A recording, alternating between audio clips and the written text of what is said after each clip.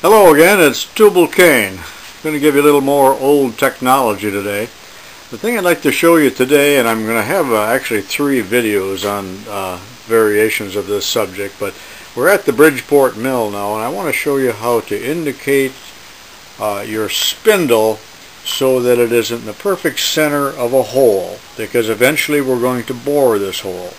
Now there might be other reasons why you want to find the exact center of something, or you may have a shaft or a pin sticking up and you want to find the center of that, and we would sweep the indicator around this instead of inside the hole, but the operation is essentially the same. If you have a rotary table on your milling machine, this is kind of a small one, but often before you use the rotary table, you might want to find the exact center of the bore here, or that is, you want the spindle of the machine to be in the center of the hole. We are going to bore this piece that I have in here eventually, so in order to bore it, I'm just enlarging it. It's already been bored, but I want to enlarge it and I want it to be accurate, so there's a great need to be in the true center when we put the boring head in there and take our first cut. Notice how I'm holding this now. I do have a V-block, which is kind of big and klutzy. We got a couple parallels under there, because when we bore this later on, we don't want to hit the bottom of the vise, nor do we want to hit the parallels, so the parallels can be pulled out like so, and boring doesn't put much pressure on it, so I don't believe that it's going to move.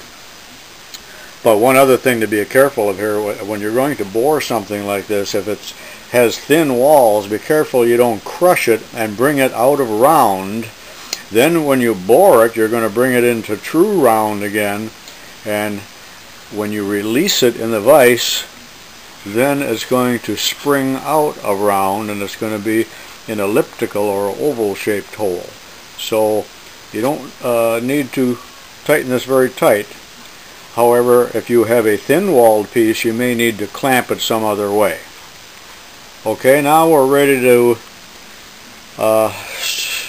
indicate the...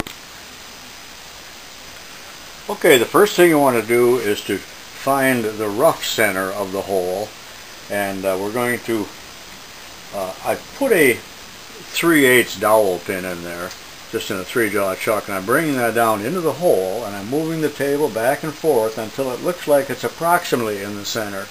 And then just with your 6-inch scale, take a reading on all 4 sides, and I'm turning it back and forth, and it looks like it needs to be about 3/8 of an inch from each side in order to be in the approximate center.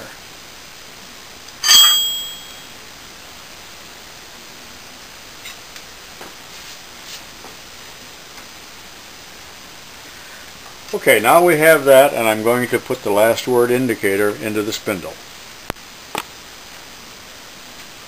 Okay, we've got the test indicator mounted in the chuck, the little drill chuck. It could be mounted in a collet, it could matter less, but it does have to be mounted in the spindle, not in any other place on the machine.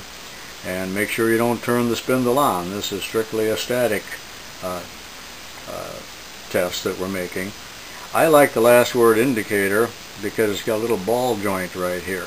Now you can use other test indicators as well that have the dovetail on the back, whatever you happen to have or whatever your preference is, but it cannot be a back plunger type. It has to be this smaller one that fits inside the hole. Now I've moved this so that we're roughly on center, and we made it pretty close to being on center with that dowel pin I had in there a few minutes ago. So now I'm going to move the spindle, or the table rather. This is the x-axis, this is the y-axis, and we're going to move that to 0. I'm going to rotate it 90 degrees, and I'm within 10 thousandths right now.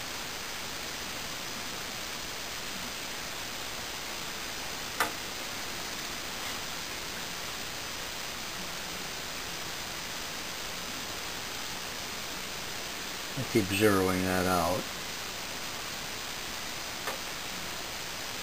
And we're very close there, within 4 thousandths right now.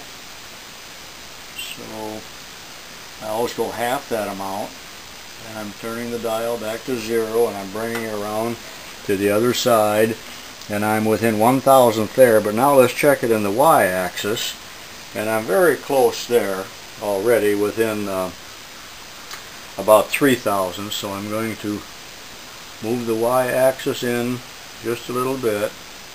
I don't know if that's going to show up or not.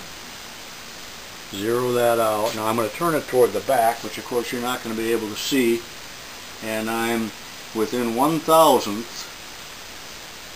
So I'm going to move that half that amount and zero out the little dial,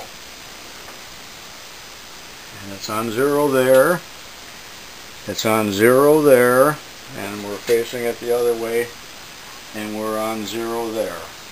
So now we've got a 0 reading. Now make sure there's no burrs in here. If you got any burrs or rough spots, that's going to give you a little fluctuating reading. Now if it's a rough piece of stock to start with, you're just going to have to deal with that. But this was fairly smooth inside because it's been machined before, and I knew it to be truly round. If it's out of round, you're going to get funny readings on here that might be hard to figure out.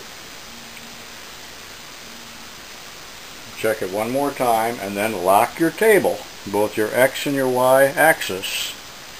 And we are now on true center. The center of the spindle coincides with the center of the hole.